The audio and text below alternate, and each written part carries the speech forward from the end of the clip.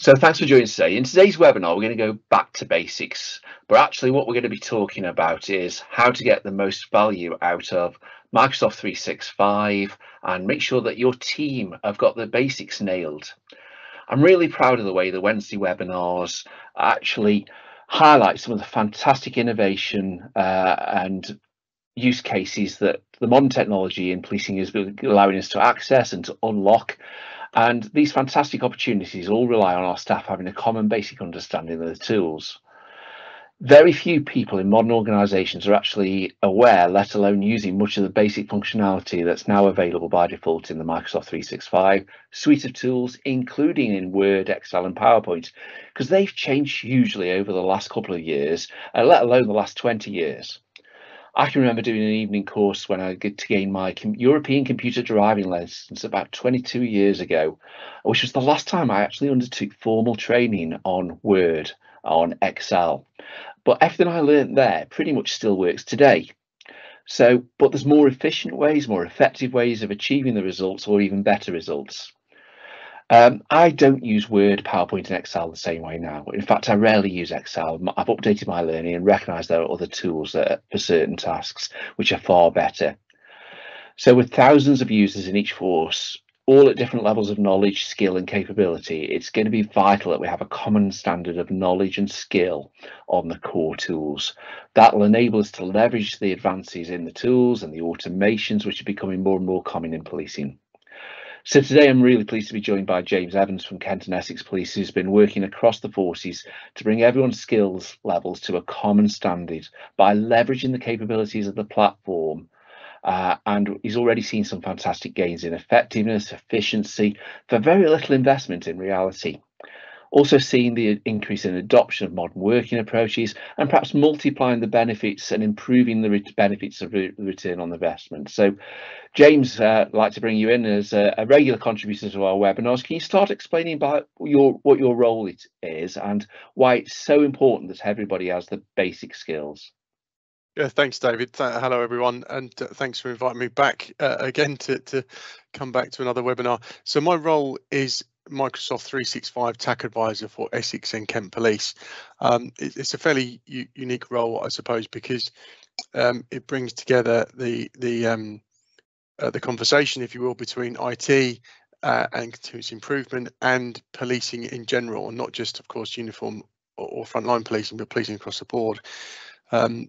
I guess I've got the job because I've got a background of various different roles across my career, uniform and CID, but always been a bit of an IT nerd, I suppose, my own self-described description, and I've had an interest in 365. So the TAC advisor role is to bridge the gap to explain what frontline policing requires to IT and for IT to make the art of the possible happen. So and also working very closely with the records management team in both forces to facilitate and support migration from on-prem to SharePoint.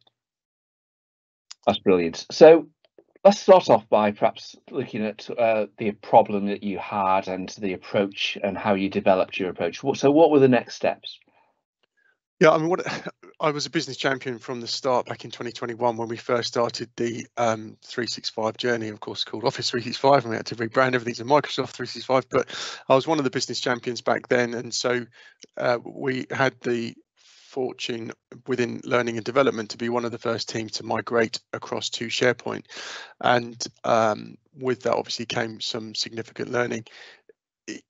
Once I became the TAC advisor last June, it became really apparent to me that we needed, and others, of course, that part of the team, that we needed to do some form of training to get everybody to the same level. This is a significant thing for policing, and of course, probably the biggest thing that policing has seen for many years in terms of a change.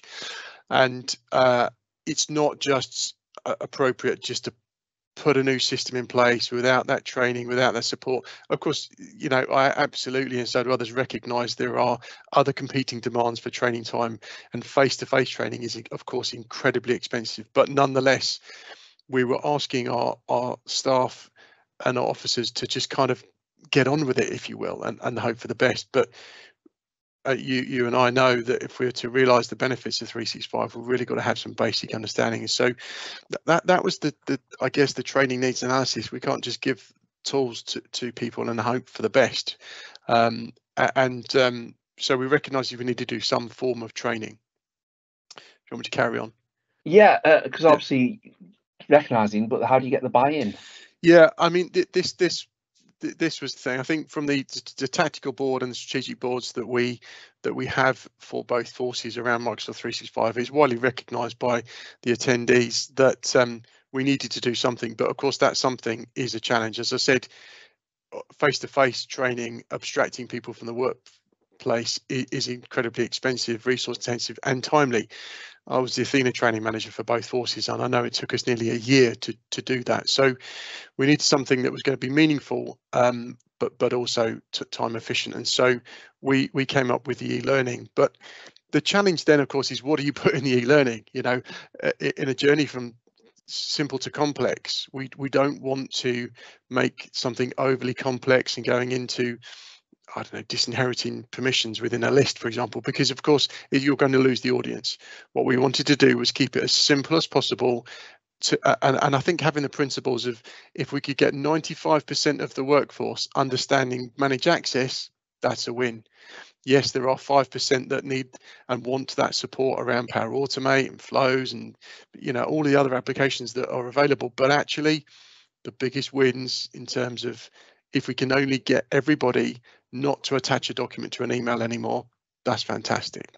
So that was the underlying principles. I worked very closely with learning and development at Essex and Kent, for which I'm grateful. And we came up with a package that we thought, yeah, let's do the video on this. Let's do the training on this button. So we came up with the sort of 8 subject areas that we wanted to, and we thought that staff would benefit. And of course, we consulted with people. What do you need? What do you want to gain from this? What do you not understand? And in fact, every time we went back to it, we kind of made it more simple and more simple. And one of the things that I would suggest to anyone watching this who's looking to do some sort of e-learning is keep it simple, really simple, but also adopt the same journey and consistent message. There are so many different ways to get to the end result, as we all know with 365. Actually, you could have done this, you could have done. Some people said to me, oh, you can do it another way. Yeah, I know. But actually, every time, go to the app launcher, then do that, go to the app launcher. So people get that consistent message. So that was the training needs analysis. We knew what we then knew what people needed, and it was then a case of putting the package together in a palatable, timely manner and making it available to staff. So we did that in the lead up to Christmas last year, and it went live just around the end of February, beginning of March. For everybody in both forces. And of course, if you're going to achieve the outcome and demonstrate the impact, it's vital to keep track of the learning and target those who need to undertake the training. And it's interesting you use the language need rather than want it a lot of the time so far. What approach have you developed here? And I know you've done some work, interesting work around the LMS in particular. Yeah, so we've got our own learning management system within the force, and I was involved in that many years ago, and so we wanted something that would integrate with our ERP. In our instance, we employer relations portal. So in our instance, we use SAP. I know obviously others are available, but we use SAP. And what we wanted was something, and not just for this package actually, but within L&D generally, we didn't want to have to update 2 systems all the time. And so when somebody went on to our learning management system and did a package around, I don't know, basic driving or the use of a piece of equipment, we didn't want to have to update the skill set there and then manually have to go and update it in SAP. And so every night our learning management system, in fact it's every 4 hours, it talks to SAP, and there is a data upload to demonstrate, to upload the skill sets that have been delivered that day. And so SAP becomes our one accurate repository, if you will, record of all the information. I'll just share my screen now, if I may, David. Yeah, and I'll just show you. So just let that pop up. It takes a moment or two. Yeah. Just get that into the right place. Okay, it's coming on screen now. There you go, James. Thanks. So this is our learning, we've called it Learning Hub. This is our learning management system, and we've got many packages on here, e-learning packages. And the of course, we recognize specifically around 365 that there's nothing that quite replaces a one-to-one screen share or sitting alongside somebody, but we wanted to be able to maximize the impact in the time for everybody. And so rather than lots of written guides, and the written guides do support this, there are written guides that go support the training as well, because we recognize that everybody learns differently. But this package is only 15 minutes long. If you were to play every video back to back, it's 15 minutes long. So I appreciate you can't read this too easily as we're going through. It's a bit of an introduction to the course, and our digital change lead for both forces, Superintendent Cohen, opens the course and just explains in about a minute the benefits and some of the benefits that others have already reported upon. And then there's some aims and objectives of the course, which cover, it's really simple. It's the correct use of OneDrive and SharePoint, how to access OneDrive, because what we found was that many people around 3 years ago, we migrated to OneDrive, and for many people, they didn't really know or feel the difference. It was still using the file explorer. They weren't going to online, and so nothing really changed. But this is how to access OneDrive, how to access your team SharePoint document library, and just explaining the different terminology between SharePoint, because what we recognized in talking to our staff was that they kind of didn't really know what all of the terminology meant. And so that presumption of knowledge amongst us who kind of do know that stuff, we needed to kind of keep check of that and make sure we explain the basics. So this is how to create saving files, folder document collaboration, adding a shortcut to OneDrive. I mean, adding a shortcut to OneDrive is really key. I'll cover that in a minute, but it's really significant for people that go, yeah, but how do I get stuff into Athena? How do I put stuff on Crash or other applications? So that tells them the objectives, and then it starts by telling them what their OneDrive is, and this is the older file explorer view that they'll be used to, and the fact that it's absolutely replicated in OneDrive. And then there's a video here. This video is about 3 minutes long, and the benefits that we've had, the feedback that we've had from this, is that people can put it on one screen, play the video, and then do the thing that on the other screen for them, and they can talk through, they can pause and go through it as they go, for example, adding a favorite or adding a shortcut to OneDrive. And then the package goes on to accessing SharePoint and how to follow your team. I mean, this I'll just pause on this for a second. This really surprised me. This video is 41 seconds long, and it is the most watched video out of all of the e-learning packages. And because these videos all stand alone, separate to the e-learning package within our suite of how-to videos, which I'll show you later, so that people can refer to it back later without having to go to the e-learning. But this video, so many people said, yeah, but how do I save a document to my team library? Well, unless you're following the team, you're not going to be able to. And so it was a real revelation, and even for some people who had been in this world for a little while, were saving it to the OneDrive and then moving it later. Well, so there's and that's a really simple thing to some people, but of course we included that. So that's an overview of the package. Now, the minute somebody does this package, it uploads their profile, and then overnight it shows their completion on our ERP on SAP. And then what we do every month is we run a report on that, and that goes out to all the LPA commanders, BCU commanders, and department directorate leads, who can then enforce that. Through the strat board and the TAC board, we got our chief officer sign up and support of the e-learning, and so therefore the sanction to make this a mandatory package. We're now about 60% completed, and we've started to feel a real difference. Stop me at any point, David, if you've got questions. No problem. We start to feel a real difference, because rather than the conversation at the beginning of the year around, well, what is OnePoint or shared drive, and people getting the terminology wrong and stuff, and it's not their fault, of course, we've started to now see a cultural change where, okay, I get that. Now show me how do I build a team homepage again? You talked about lists and things, and so those people that come to us as a team are now coming back 2-3 weeks later and say, hey, I've built a team homepage, and the team love it because they don't have to try and find stuff anymore. They can just click on it, and we've got this list for all our actions, and that's where the benefits come from. That's where the benefits come from, the efficiency. But we've got to get people in the right place to start with, which is by showing the basics in the e-learning. So James, just a question that reflects something that's come in, and it possibly reflects why we do the webinars the way we do as well. You've made your own videos rather than relying on the Microsoft 365 provided ones. Yeah. Why is that important? What's the impact of that? Yeah, it's a really good point, actually. And I'll jump out of this for a second and go to this is our Microsoft 365 homepage. So I built this along with colleagues to provide a landing page for all of our staff. There's some series of how-to videos here, help and guidance, vlogs that we now do, and solutions catalog.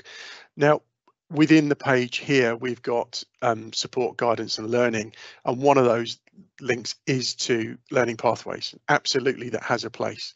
But what we recognized is even the Microsoft learning pathways, which is fantastic, is not detailed enough for people when they don't see a screenshot of the page they're used to. When they see something in learning pathways video, go, well, we haven't got that. Immediately it's a turn off. And so we chose to record the packages ourselves, and sadly for staff, it's me droning on in all of the videos, but we used a really simple software, and I'll share that with people listening. We use something called FreeCam 8. FreeCam 8 is a free piece of software. IT downloaded that for me. I use that.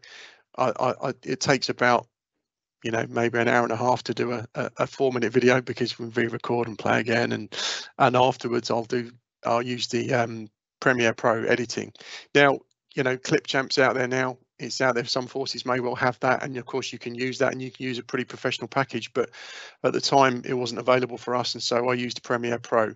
But the reason for creating your own videos is the immediate buy-in. When the first page is their intranet homepage, and you talk somebody through, click here, this is what they're used to, it's that muscle memory. That's why we did our own videos.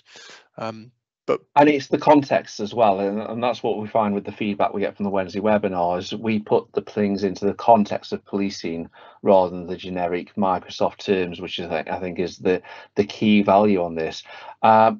Just conscious that please keep your questions coming in if you want to know more. We Wednesday webinars, we record them as a live event or just a meeting, and then I edit them on Premiere Pro and make them accessible. So it is about making sure you're using the tools that are there and it not putting huge efforts into them. Things obviously get updated. How do you cope with when things get updated, or are most of the things basic ways of working rather than technical skills? Yeah, there's one video that we made change just around the manage access, actually, because it's changed ever so slightly subtly, that and of course Microsoft would change something overnight and we all log on the next morning and go, oh, that looks a bit different, it feels a bit different. And I think you've got to keep a check of that, because the minute it doesn't look the same for somebody who's following that package, then it's going to be a block to their learning. So there's only one change fundamentally there, which is a slight difference in the screen, the manage access, but actually it's fairly intuitive, that thing. But you're absolutely right. I mean, obviously with any learning and development product, or the product that they're housed for us, we will take a regular look at the content to make sure it's still relevant.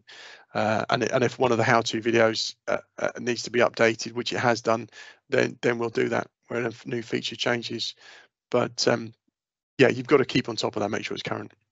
We've already covered some of the feedback, but I think it's really reiterating how much commitment does this actually have in terms of a frontline sergeant, a PC, a PCSO. What commitment do they need to put in to be able to start gaining some of the benefits of that level of knowledge? Well, this was part of the buy-in actually with chief officers and stakeholders, is that what's the cost benefit analysis of this in terms of time? Obviously face-to-face training is incredibly expensive, but the actual, you could set aside 20 minutes. If you watch every video, 15 minutes back to back is the top, the maximum amount of time. But 20 minutes I don't think is too hard for people to find. The feedback that we've had across the board has 95% of it has been really supportive, and even that 5% that has to a degree been critical has been, yeah, I kind of knew that, or, well, can you show me something more complex? Well, yes, we can, but not here, because if it had been too complex, then it would have turned off 95% of the staff. So the feedback across the board has been really good. And a lot of people said, well, I thought I knew my way around here, but I didn't know that about following a team, or I didn't know you could create a shortcut to OneDrive. That's really helpful. So even people who were happy to sort of accept the changes of 365, if you will, still learned something and went away from it. But for me, the biggest thing has been the language change. Okay, I get that. Show me more. And that acceptance into the new world, because as I said, that's where the benefits come from, when people start creating their team homepage, or they're using a list rather than an Excel document, which is automatically sending an update when an action gets updated. You know, it's that sort of stuff that we're seeing a real change in. So really, the big question is, what's next, and where are you going next with this sort of work, James? Yeah, so the e-learning is, we had a initially we had a thought process to, do we do a basic level e-learning and then maybe a supervisor e-learning, but we've got a series of how-to packages. So this is going to be our e-learning package, and new joiners will be mandated to do this. The whole force, every single member of staff, so you know, just under 12,000 people have been mandated to complete this, everybody, and it's being reported upon. So that everybody will do that, and then everybody that joins the organisation from here on in will do that moving forwards. The next steps kind of goes hand in glove with this, because it meets the demand, because there's only one TAC advisor, me, for both forces, and a small project team involved with the migration and support. So the next step was, how do we actually support the community? Because internally, I mean, because IT help desk quite rightly will say, well, there's not a fault with the program, the computers, nothing's broken. What you're asking for here is training on demand. We're not a training on demand department, we're a fix it if it's broken department. And so when I came into the role in June last year, we had just under 80 business champions. We've now got 170, so we've grown the business champion community. And to go back to a question you asked earlier on, David, around when do people do the training? In one force, that they are provided overlap protected time, and so that those packages are mandated for them. And another force, we did some what we call flex training, and so I delivered some of those sessions. So I delivered 5 sessions to 150 staff at a time, because they have that protected learning time, which orientated around them doing the e-learning, and then some Q&A as well, which was really productive. But so the next steps are this, and I'll just share the screen here again if I can, which is a link to our 365 site. So what I wanted to do was, well, we, you know, as a team, and obviously consultatively our project team, what we wanted to do was to support development and ideas and those next steps, because the e-learning part of it was not very resource intensive for us as a team. There's the e-learning, go and do it.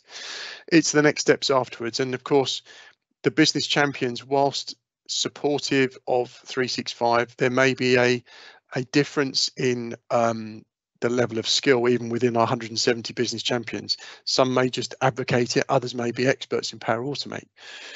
So mindful of citizen development, what we wanted to do was to create a group of people within that business champion group, and I've called them super users. So we've got 15 super users within the business champion group who I went out to them and their line managers and said, look, can we have 2 30-minute slots a week? Just give up 2 30-minute slots of your time to help the rest of the force or forces. And in return, we'll give you early access to Loop.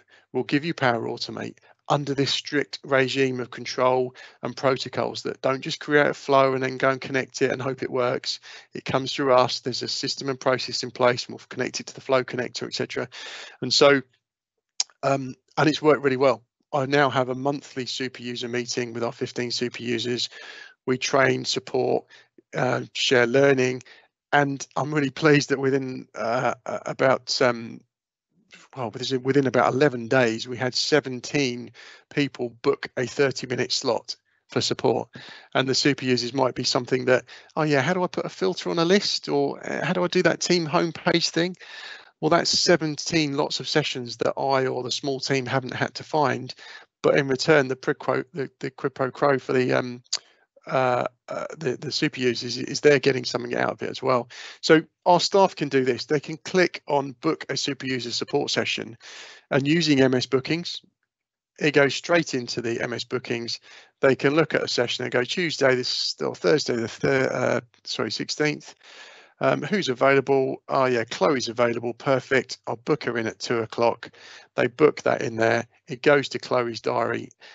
Chloe's diary is already available according to what she's decided her availability will be, and they go ahead and have their super user slot. It's brilliant. There's no emails, there's no phone calls, there's no trying to arrange something. Using MS Bookings is a game changer, and I know we'll talk about that other things, but so that's the next steps, and we're already reporting on some of the solutions that we're managing to achieve here in the solutions catalog. So there's nothing sensitive on this screen, but these are some of our solutions that we are putting in place so that our staff can see, oh, this was an Intel briefing, this was an OPC daily handover, look, and it saved £12,000 a year in chief inspector time.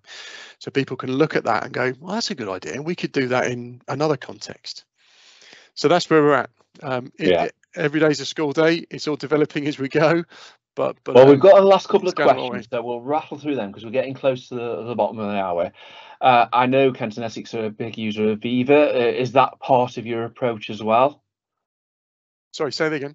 I know you're a big user of Viva in the force. Is Viva part of the M365 adoption plan as well? Absolutely. We've got a Viva Engage page for 365. All of the force can access that. We did have a separate business champion one. I shut that down and move it all into one place. So even the business champion type questions were available for the whole force to see. So absolutely, we have a Viva Engage page, and all of the business champions share those tips and ideas there, so the rest of the forces can see that. So yeah, we do use that a lot. That's brilliant. There's a couple of questions coming in about how to link the LMS together. What we'll say is if you reach out to your business engagement manager in Force, that's probably the best way from PDS, so we can do that, so you don't get swamped with hundreds of calls going, how do I solve this problem, etc. So if you are looking at that, there's the business engagement managers just appearing on screen now, and we'll try and get to the other questions in terms of topics and drives. But I think it's really important that, thank you, James, that's enlightening so much, and the idea of being able to link it to the LMS I think is the pivot point for a lot of forces, being able to audit it and to manage it. But I think being able to do what you're doing with this sort of work is fantastic to drive things forward. And in fact, we're going to support that a little bit with next week's webinar. We're going to do a little bit of ways of working and common tips, where we'll do, again, because we know we have a ever-changing audience on the Wednesday webinars, we'll revisit some of the technologies that we are all using today.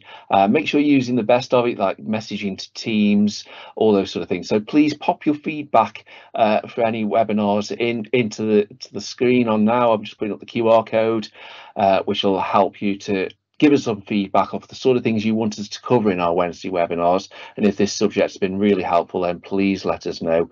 We have got a lot coming up in the next few weeks, of course. We've got next week's Wednesday webinars, and we're going to be looking at modern management in a couple of weeks' time as well, where we're going to be looking at how we can enable some of these technologies and so you can leverage the values out of them. Of course, it's getting close to 1/2 the hour, so we're going to close it down there. If you have any more questions, please reach out and contact us. Obviously, subscribe to our Wednesday webinars on YouTube if you missed the recordings and catch up on them. But thanks for joining us today. Thank you, David.